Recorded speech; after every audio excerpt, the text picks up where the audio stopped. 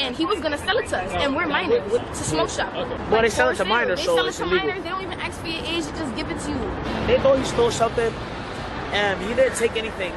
It was two grown men that beat up a 13-year-old that was on the floor. He had a bat that had nails in it, and he was gonna hit us with it. He was chasing us. He actually tried to swing it at them. Yeah. No, he thought he stole candy, $1 candy. So they jumped him. Me and my friend, we went in there to buy weed, right?